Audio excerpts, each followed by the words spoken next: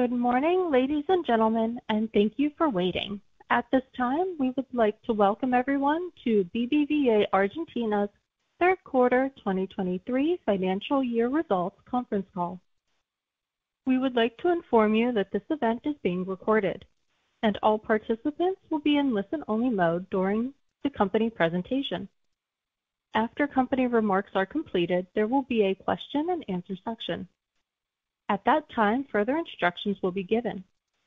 Should any participant need assistance during this call, please press star then 0 to reach the operator.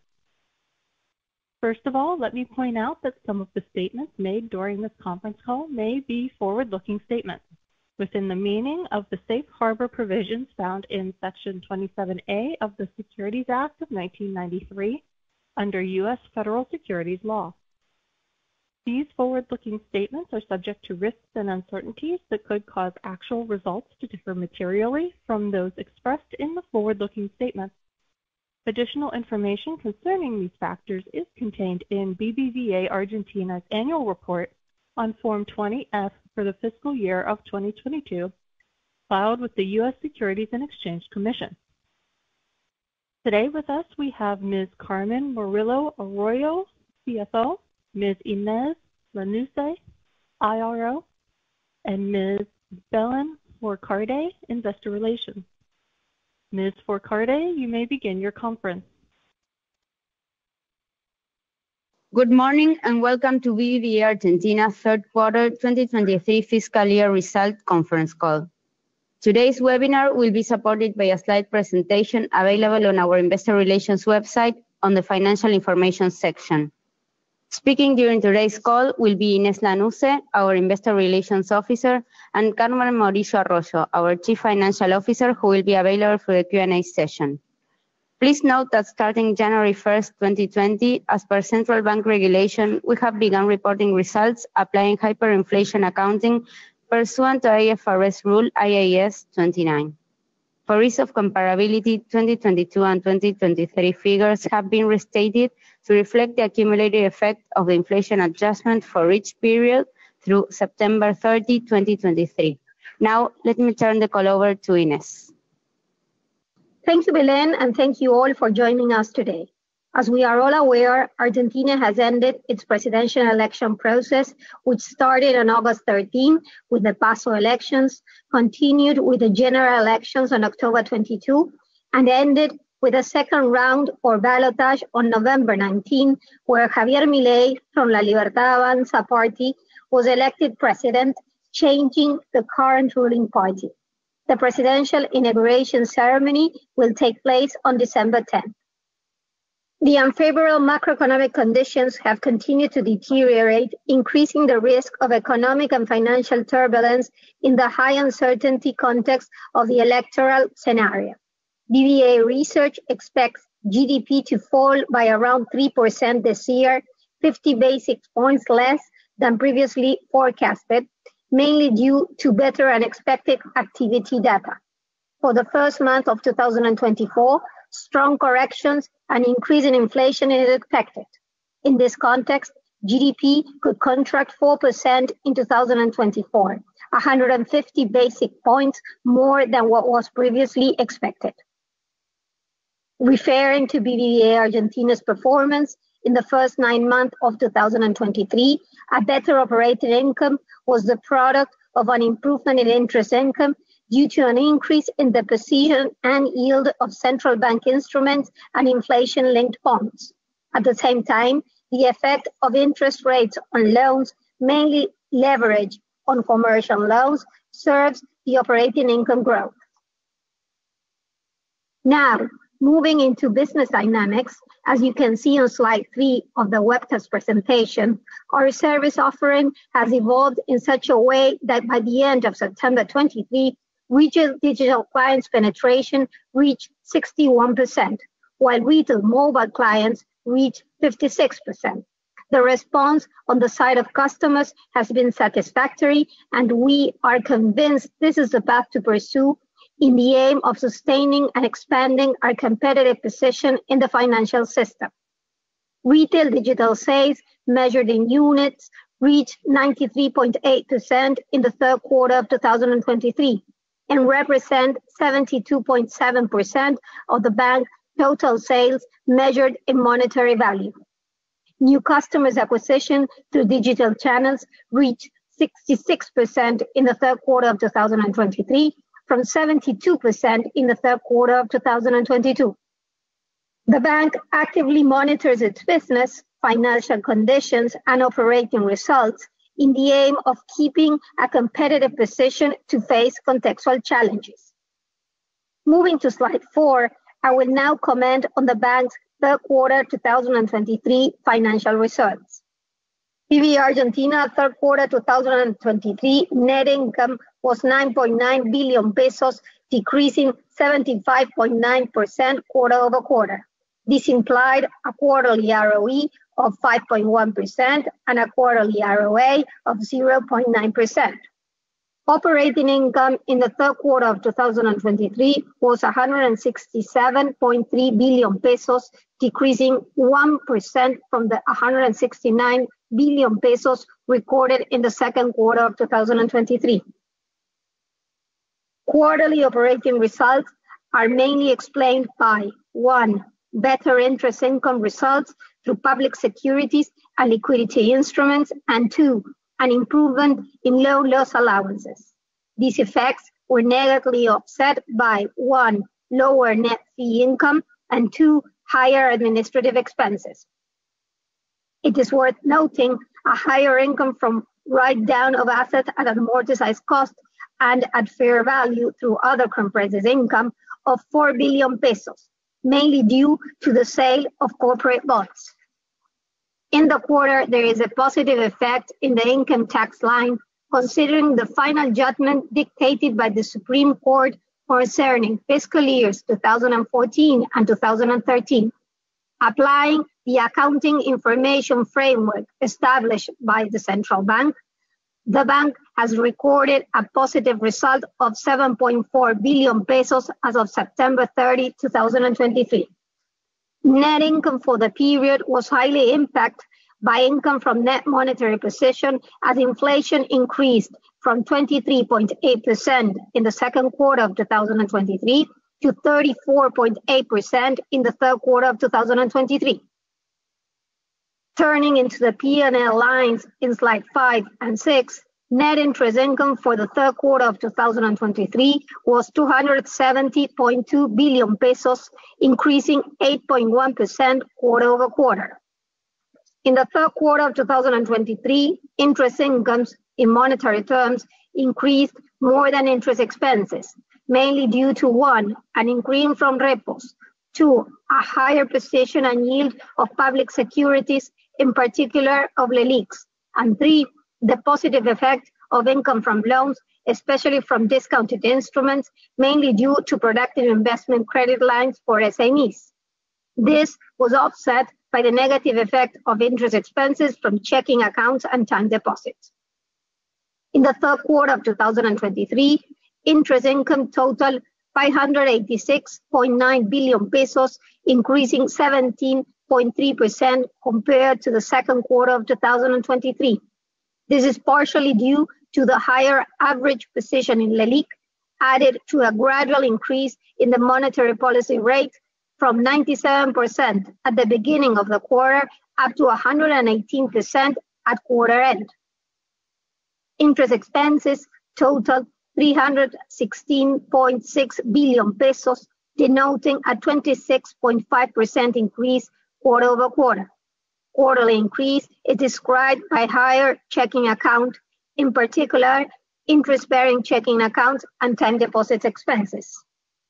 Interest from time deposits, including investment accounts, explain 70.5% of interest expenses versus 77.7% the previous quarter.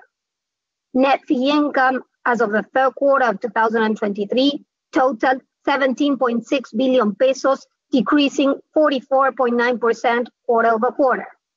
In the third quarter of 2023, fee income totaled 39.5 billion pesos, falling 12.1%.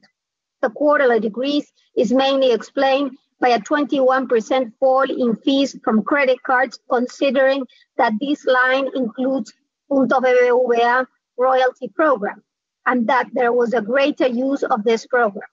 Additionally, an increase in prices was implemented during September, not getting to offset the negative effect of inflation and denoting a 5.1% fall in fees income linked to liabilities. Regarding fee expenses, these total 22 billion pesos, increasing 68.9% quarter-over-quarter.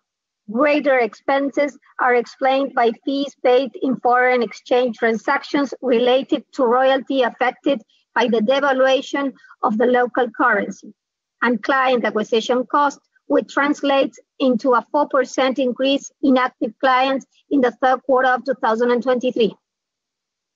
In the third quarter of 2023, loan loss allowances decreased 48.4% due to the release of provisions related to credit cards derived from the stability in the NPL ratio of the retail portfolio.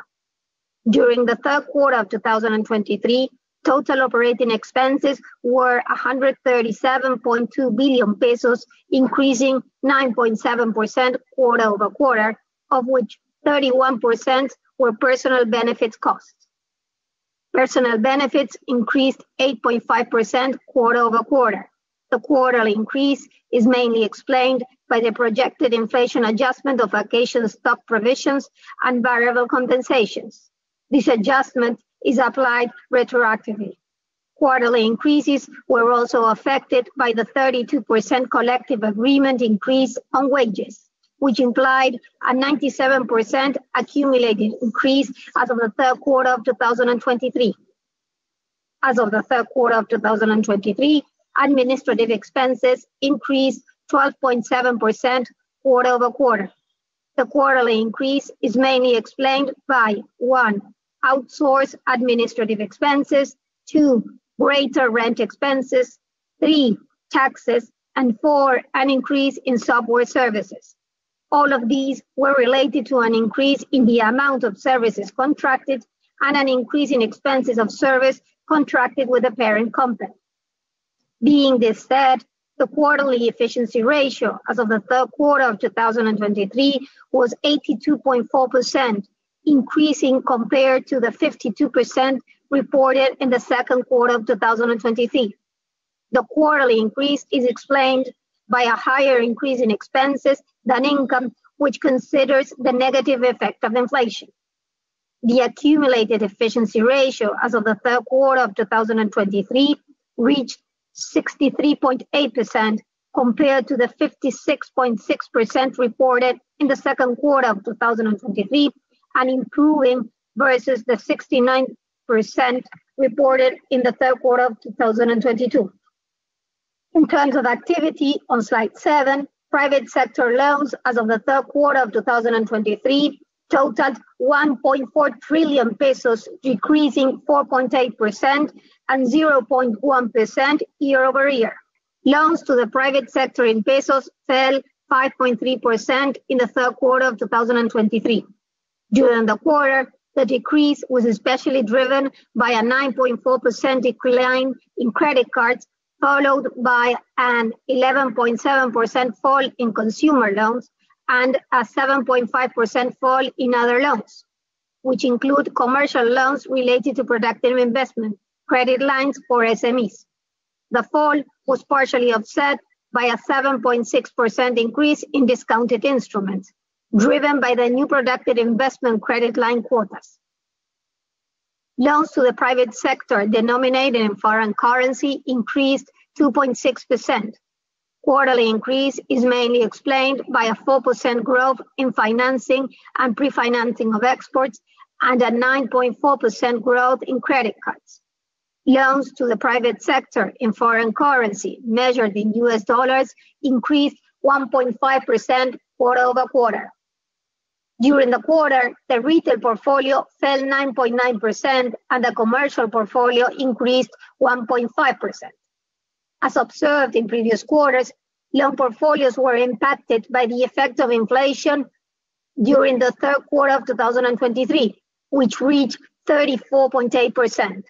In nominal terms, BBVA Argentina managed to increase the retail, commercial, and total loan portfolio by 21.5%, 36.8%, and 28% respectively during the quarter, only surpassing quarterly inflation levels in the case of commercial loans.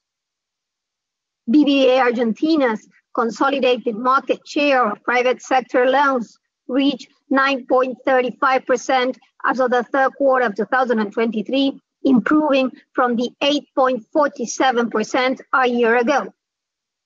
In the third quarter of 2023, asset quality ratio was 1.42% compared to the 1.38% recorded in the second quarter of 2023.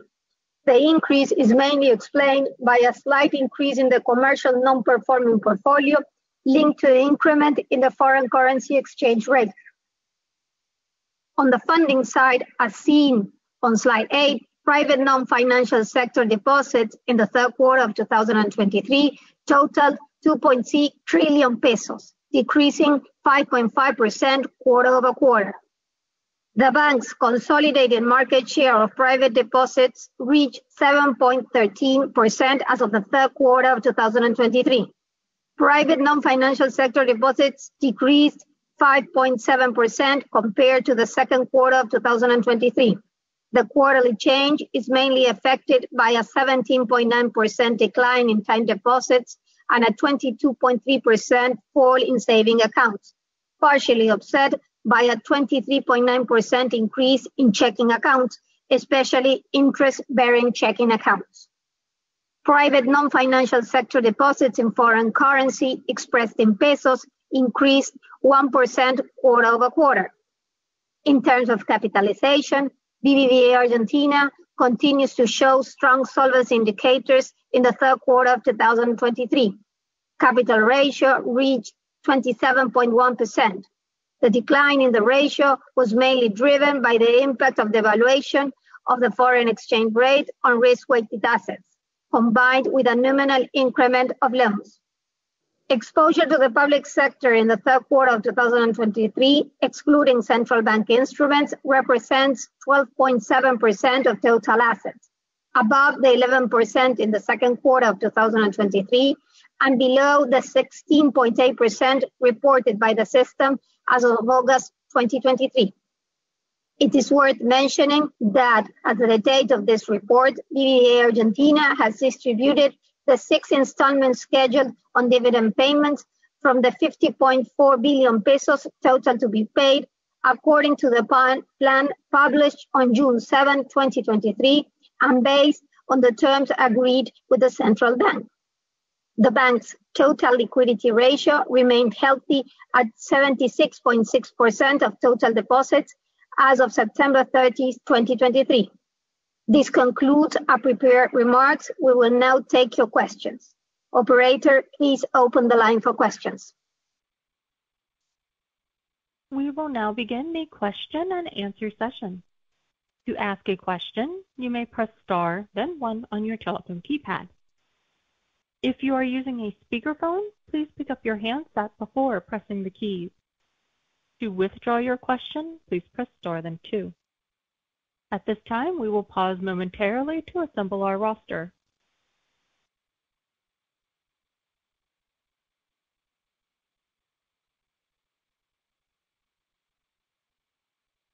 And our first question will come from Carlos Gomez of HSBC.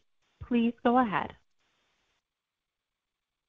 Hello, Inés. Good morning, and thank you for the results and for the presentation prepared for this call. The first obvious question I have, and I need not quite understand it, is the impact of inflation in the quarter. We understand it has been higher, but when we compare to the other published results, it is particularly large as reported by you. We know it is complicated. We know there are many moving pieces that come into that, but perhaps give us an understanding as to why it is higher for you and whether it is sustainable, whether in coming quarters we should expect you to be more affected by inflation if it continues to go up. The second refers to your loan portfolio, which was flat in inflation-adjusted terms, but actually that means that you have increased your market share quite considerably from 8.5 to 9.4%, as you publish here. Is that a squealing strategy on the part of the bank, something that you are trying to do? You are trying to be perhaps a bit more aggressive than the others, or just a result of how the quarter came out? And finally, I saw a 44% increase in checking accounts. Is there any particular special reason for them to increase so much? Thank you. Hi, Carlos. Nice to talk to you again. Okay, let me go through the first question. As you mentioned, yes, we had more inflation, quite higher in the third quarter compared to the second quarter. We are talking about levels of 35% compared to 24% in the second quarter. A year-to-date accumulated inflation of 103 as of the third quarter. Probably this comparative effect compared to the other bank that has already reported has to do with the picture as of the third quarter of 2023, that we had less of our equity protected of inflation. If you see our report, you can see that we are started to have a position of dual bonds that are tied both to exchange rate or inflation adjustments at the end of September. We didn't see that effect that clear in the third quarter, but going forward, as of the fourth quarter of this year, our protection of the equity is around 100%, more or less, if we combine SER bonds, dual bonds, and real estate. So that could be reverted as of the fourth quarter of this year. Also, yes, we had the inflation also affecting our costs, and that also is reflected in our results.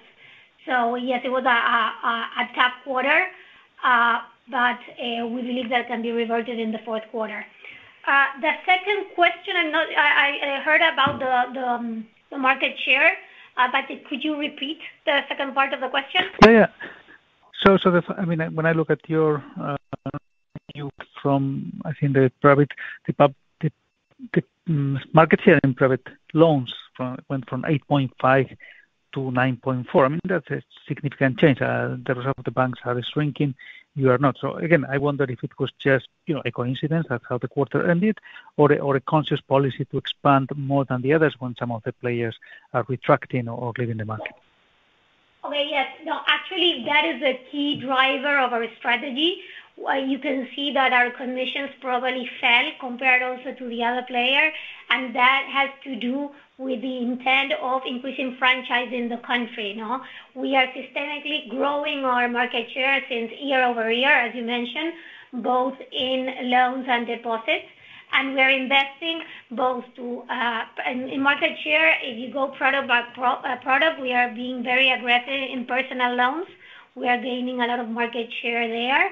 But again, the strategy of the bank is to gain franchise and gain market share. And that is our driver towards the year end of 2023, and again also for 2024. Our driver is to grow more than the system. No, despite that, probably inflation sometimes doesn't, the growth doesn't end being in real terms. But our aim is to gain market share. I don't know if that answered your question.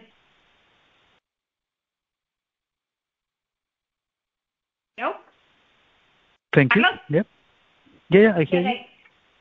Okay, so that was the second question. And the third question you were asking about checking accounts, correct? The increase. Correct. Okay, that has to do that you have to see the balance sheet, that in the way the central bank asks you to present the information in checking accounts. We also have those checking accounts that are remunerated, that have a cost. And that, as of the third quarter, we were increasing our wholesale deposits to place those deposits opportunistically in LELIQ and central bank instruments. So that's why that line is the sight deposit, particularly checking account, is increasing. As of the fourth quarter, that will start to shrink. since we are starting to reduce balance sheet by reducing those type of wholesale deposits. Could you let us know the size of the non-remunerated checking accounts? I don't have the figures. I can send you the figures later. The specific figures, we don't disclose that in the presentation. Roughly. I mean, again, you have 700, I think, in total. So are we talking about 300 non-remunerated, 200, 400? I can check that information for you and send it if that's okay. I don't have it in front of me. But it's an important number, the amount of checking accounts. But let me check.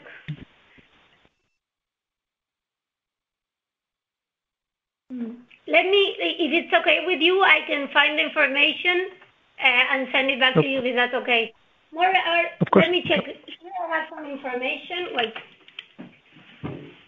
More or less, the non-remunerated checking account, it's around 376 billion pesos, and the remunerated around 260. But let me check those figures and send it back to you, if that's okay. Thank you so much.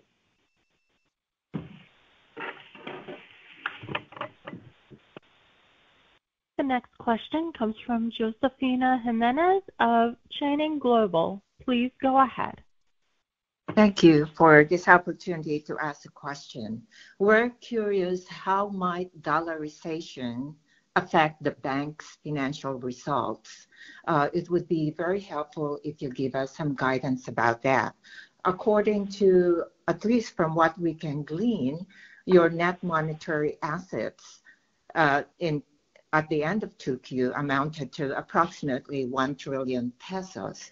But that net monetary position led to a loss from income from net monetary position of 48 billion pesos in 3Q. So if dollarization is placed into effect, what might we expect? Should this type of loss from net monetary position be erased when dollarization is in place, because there will be no more indexation? We would appreciate your comments on this, please. Thank you. Hello, nice to hear from you back again. Okay, regarding dollarization, as you know, Milei just was elected last Sunday. Honestly, we're not seeing dollarization as a possibility, nor this year, nor the following year. And there is still a lot of information to be disclosed when the president assumes and when he will see what he can do or what he can't do. So we're not seeing dollarization as a possibility. Being that said, as I mentioned before, the way in which we protect our equity to reduce the effect of inflation is by both two factors: the real estate that protects our equity, and the SER bonds and the dual bonds that have increased our protection of equity to around 100% of the equity as of the fourth quarter of this year. So that's the way we have all the financial system to protect the equity of the bank. But again, dollarization is not something that we see as a possibility in 2024.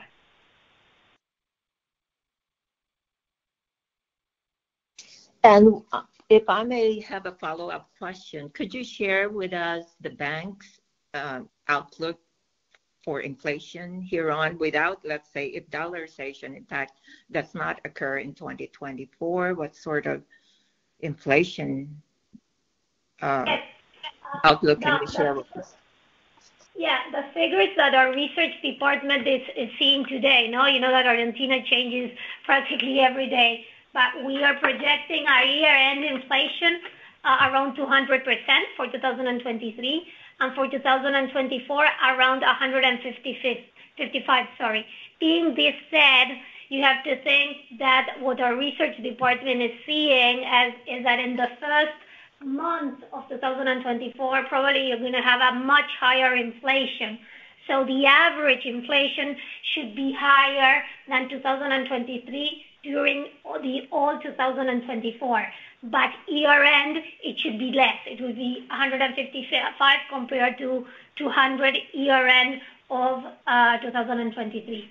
The other variable that the research department is projecting is the monetary policy rate that is projecting to end 2023 around 144, a little bit higher than the 133 that we have today, and moving towards the year end of 2024 at around 56%. So it's negative in real terms what we're seeing for next year. Could you repeat that last point? You lost me on this negative. Negative. The monetary policy rate that we are projecting is to end 2023 around 144%, which is a little bit higher than the 133 that we have today, and ending 2024 with 56%. This decrease, you should see it more towards the end of the first quarter, beginning of the second, when the harvest takes place, and that will represent a negative interest rate in real terms. So how would that affect then your financial results? That would be a significant level of negative rates, right? In 24.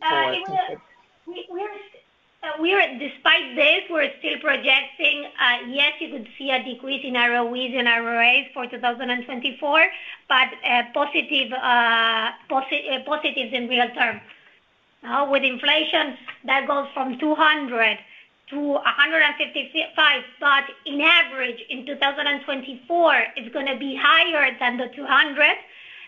We are still seeing positive ROEs and ROAs. Lower, but positive.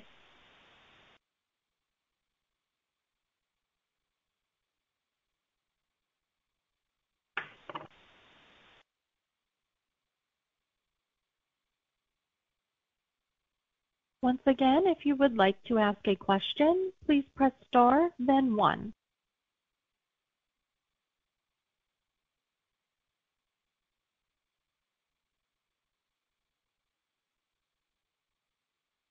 This will conclude the question and answer section. At this time, I would like to turn the floor back to Ms. Lanusse for any closing remarks. Okay, thank you for your time, and let us know if you have further questions. Have a good day. Thank you. That concludes today's presentation. You may disconnect your line at this time and have a nice day.